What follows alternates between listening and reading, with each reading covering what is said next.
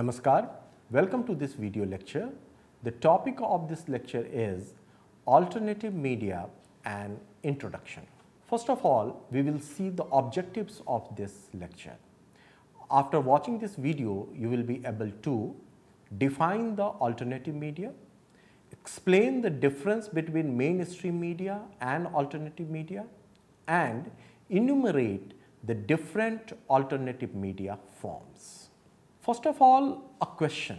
This is very important question in the context of alternative media. When do we look for alternatives? In any area of our life, when do we look for alternatives? My answer is when the present, when the available things are not addressing all the needs, all our needs. If the present or available options are not addressing, not fulfilling all the needs, then we look for alternatives. The same thing is applicable in the case of media also. When the dominant media, when the mainstream media do not fulfill all the needs of all the sections of society, then the need of alternative media emerges. In this context, we can divide media into two categories. First is mainstream media and second is alternative media. What is alternative media? Alternative media can be defined as a small scale, independent, grassroots media which encourage alternative discourse to highlight the issues concerning the marginalized section. So there are few important terms. Small scale. Alternative media is a small scale media. It's not a big media like mainstream. It's an independent. The many people are using the independent term. They find independent term more suitable for the alternative media. That's why they are using the term independent media. So the alternative media is independent from the controls of corporate, the controls of elite, and those elites may be from the corporates, maybe the government, from the control of government, and maybe the other section. So the alternative media is independent from the control of corporate and government. Third is grassroots. Alternative media provides the real pictures from ground. The real pictures of related to certain marginalized section. And this media highlights the alternative discourse, and it also highlights the issues of marginalized sections which are not covered by the mainstream media. So this is the definition of alternative media. Now we will discuss difference between mainstream media and alternative media. While discussing the differences between mainstream media and alternative media, we will highlight the important features of alternative media, and with those features you can understand alternative media clearly, with more clarity. Okay? So now we will discuss the differences between mainstream media and alternative media. Alternative media differ from mainstream media in their different areas like requirements, objectives, content, production, distribution, and business model. We will see the differences between alternative media and mainstream media in all these fields one by one. Now the requirements. How is alternative media different from mainstream media in the context of requirements? So mainstream media, it's a large scale media. But the alternative media is small scale media. Mainstream media needs huge resources.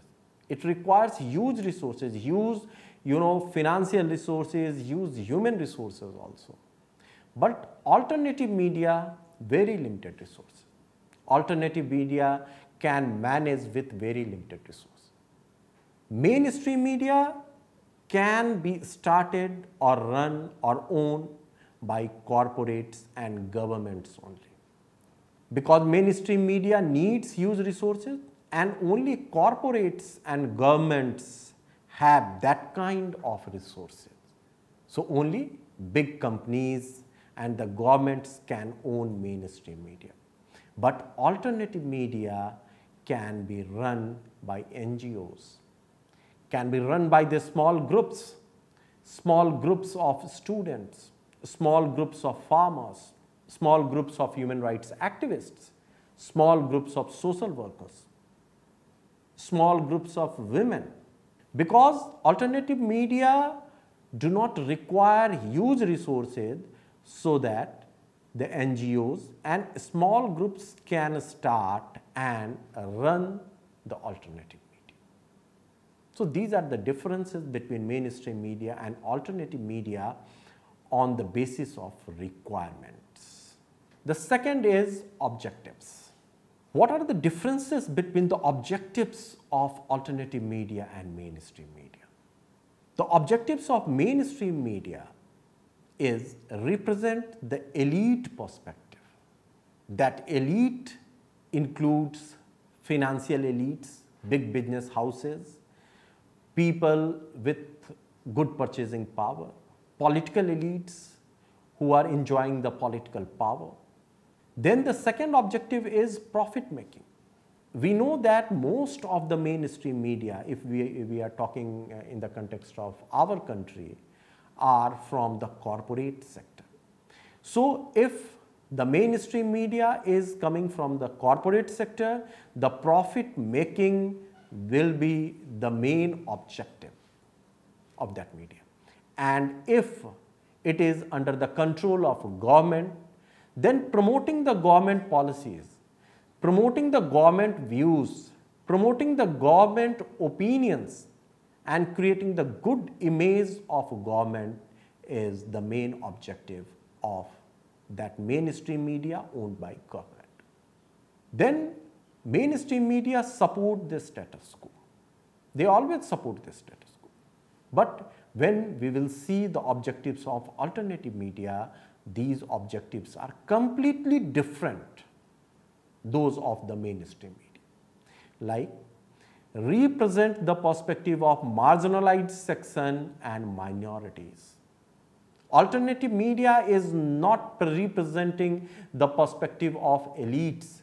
They are representing the perspectives of marginalized sections and minorities. And these minorities may be the religious minorities, linguistic minorities, minorities on the basis of their habits, minorities on the basis of their culture, minorities on the basis of their beliefs. Second objective, alternative media is not for the profit. The profit making is not their objective. And third is support the change in society. Alternative media always try to promote the change, to bring the change in society.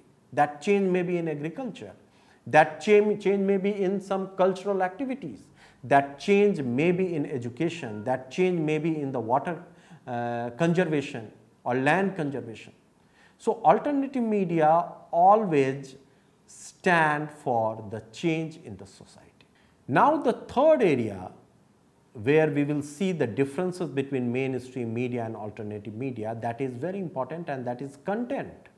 In the case of mainstream media, content which serve the interest of dominant ideology of the system. So they are, providing the content which promotes the interests of the dominant ideology. Dominant ideology is the ideology of the elite, is the ideology of the people of the section who is in power. The second is content that attracts those sections of society who have good purchasing power. We discussed that if the mainstream media is coming from the corporate sector, profit making is one of their main purposes, main objectives. That's why they want to attract the section of society who have good purchasing power, because through them they can attract the advertisers also, from where they are getting their major revenue. So to attract the advertiser, it's a must to attract the section of the society who have good purchasing power, because only they can purchase the goods and services of the advertisers. Then the third, race of TRP, circulation and views decides the selection and presentation of the content in mainstream media. If the content has capacity to attract the eyeballs, that content will be selected for the television news channels. If the content has capacity to attract the readers, that will be selected in the newspapers. If the content has capacity to attract more views, more hits, more traffic on the website, that will be selected in the news website. So the race of TRP, circulation and views finally decides the selection and presentation of the content. But these features related to content are not applicable in the case of alternative media. In alternative media, content reflective alternative opinion and perspective. Content focused on the issues of marginalized sections. The issues, the perspectives, the opinions, the values of the marginalized sections and minorities are not covered by the mainstream media. That's why alternative media focus on those issues, those values, those opinions. And you will find those issues, opinions and values in the content of alternative media. No race for TRP, circulation and views. Focus on the usefulness and relevance of the content. Unlike the mainstream media, in alternative media, the selection and presentation of content is not decided on the criteria of TRP, circulation and views. They are decided on the criteria of usefulness, on the relevance. If the content can develop, can promote the positive changes in the audience of alternative media, those content will be selected and presented. So this is the difference between mainstream media and alternative media on the parameter of content. Now the production. Production is also very important aspect. And here also you will find a lot of differences between mainstream media and alternative media. In mainstream media, high-end professional production infrastructure, human resources, highly skilled professionals, programs have professional quality. Here quality is related with the standard of production, not the standard of content. We are talking about the production related quality. So if you will see the content of mainstream media, it is very good, it has very good professional production quality, because they have high-end professional production infrastructure, they have highly skilled professionals as a human resources. That's why it's a natural to get a very good quality, very good production quality in your content. Non-participatory in nature, audience does not play active role in mainstream media. There may be some ways to send feedback and there is a limited participation, but the audience doesn't play active role in the production of the content in mainstream media. Now we will see the production related features in alternative media. Alternative media have low-end production infrastructure. Naturally, they don't have resources. They are running with very limited resources, so they can't afford high-end professional production infrastructure. Human resources lacks skilled professionals. In mainstream media, you will find the professionals, professional cameraman, professional editors, professional anchors, professional reporters, professional producer, professional engineers and all. But in alternative media, human resources are not highly skilled. They are using the volunteers. They are using the members of that particular society or particular community for whom they are working. Just take an example, an alternative media community video about the issues of farmers in a remote district of Bihar. So they are using the people of those areas as a volunteer, and they are giving them training also. So they are semi-skilled, semi-trained. They are not the full-time workers also. Like in the mainstream media, the reporter is full-time reporter. They are getting salary from the media organization. But in alternative media, there is a concept of community reporter, volunteer reporter. They are doing different works for their livelihood, but due to the dedication, due to the attachment to the cause, they are also giving some time, they are also sacrificing, devoting some time as a community report. So the human resource of alternative media is not highly skilled and professional. Most of the programs in alternative media lack professional quality. Why? The reasons are obvious, because they have low-end professional production infrastructure and they don't have highly skilled human resource. But the very important feature, production related feature of alternative media is it's a participatory in nature. Production of alternative media is participatory in nature. Audience plays very active role in production. I discussed it when I was talking about the human resource, that the volunteers coming from that particular society, coming from the target audience, the target society, they are playing very important role in production of content. So the production of alternative media is participatory in nature, and this is participatory production, participatory content is one of the core values of alternative media. Now, distribution. In the area of distribution, mainstream media has mass distribution because it's a mass media. They have millions and millions of viewers. They have millions and millions of readers. So millions and millions circulation of newspapers. They have millions and millions of hits on their websites, so huge traffic on their website. But in the case of alternative media, distribution is limited. If you are running a community newspaper, your distribution is limited to some villages, to some blocks, or maybe one district or few districts. So it's a very limited distribution. If you are running a community radio, this is also alternative media, again your distribution is limited to few kilometers. Okay?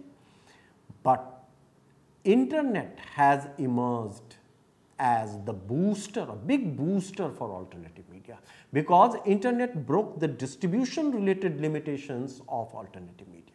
Nowadays, you can start a website, it's a very cheaper, it's affordable. You can put your community newspapers on the website, and that can reach to the people across the world, not only the country, across the world.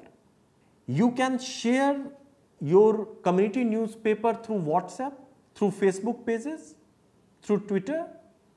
So you have capacity to reach to the vast audience also. Just take an example of a community radio. Just suppose there is a community radio in a Mithila region of Bihar, and they are promoting the Mathili songs, Mathili literature and Mathili culture.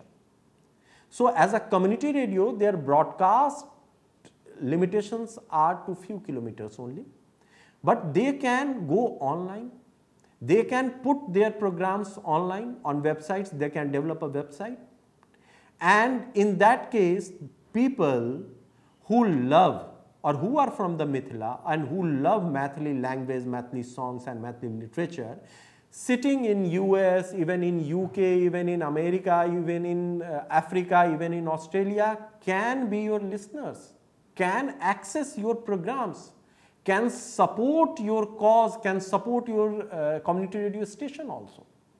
So internet has emerged as a big savior for the alternative media. Now the business model, it is also important because financial sustainability is required for any initiative, otherwise you can't exist. So the business model of mainstream media, maximize the profit, highly profit centric. They are maybe funded by the governments. As we discussed earlier, that mainstream media can be owned by the corporates. In that case, they are highly profit centric and they want to maximize their profit. But if it is government owned, they are getting funding from the governments. Highly dependent on advertisers. They are highly dependent on the advertisers because they are the source of revenue for mainstream media owned by the private sector. Corporate culture turned the news into a commodity. For the private sector, for the corporate, the news is nothing different than a toothpaste, a soap, a bath soap, or a shoes.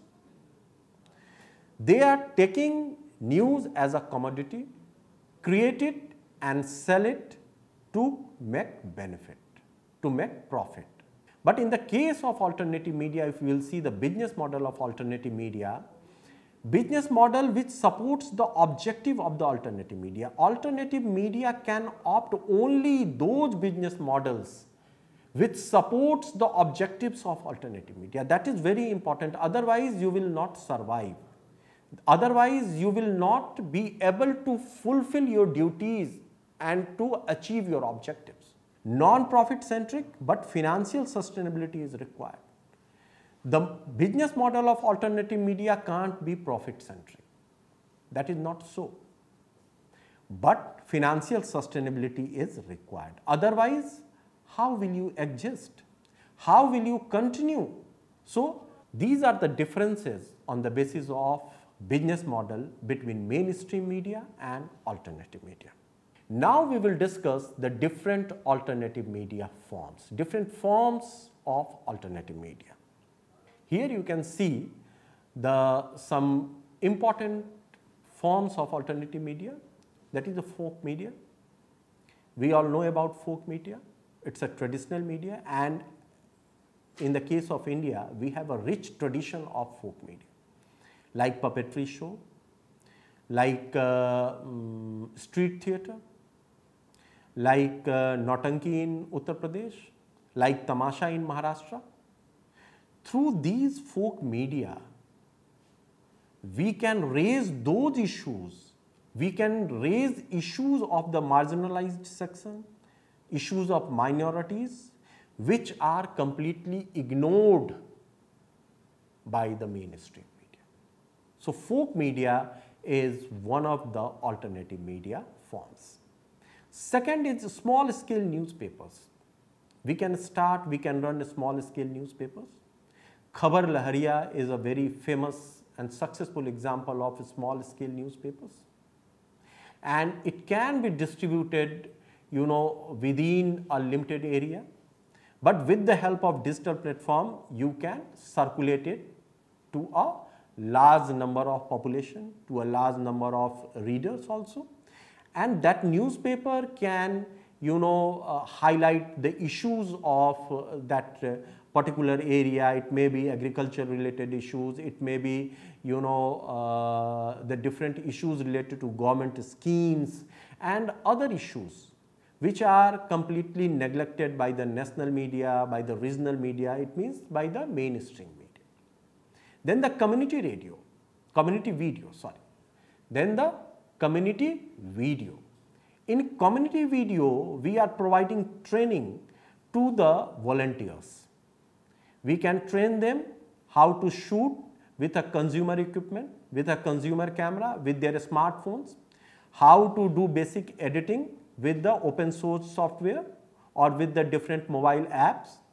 They can shoot, they can make programs on the issues related to their areas. It may be agriculture, it may be water conservation, it may be government scheme, it may be education and all.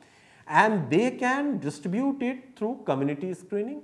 And nowadays, internet provides social media also. They can be uploaded on the website, they can be uploaded through the blogs, they can be uploaded on the Facebook pages, they can be uploaded with the they can be distributed through the WhatsApp and other internet based media tools also. So community screening as a traditional one, and with the help of internet, that can be circulated among the members of that particular community or the related authorities or the related politicians or the policy makers. Then fourth is community radio. It's a very well established, well planned type of form of alternative media. Government has proper guidelines to establish, government is providing licenses also, but it has also a limited area as a broadcast area, but it can also use the benefits of digital platforms. And the new media platforms. We discussed new media platforms, we discussed about the social media, we discussed about the websites that can be the booster for the alternative media. We will discuss all these forms, especially community radio and new media platforms, in separate lectures. Okay? So these are few main alternative media forms. Now it's time to conclude.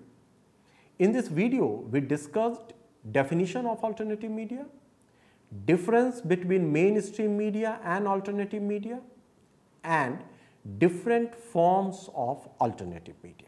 I hope you found this lecture useful for you. Thanks for watching.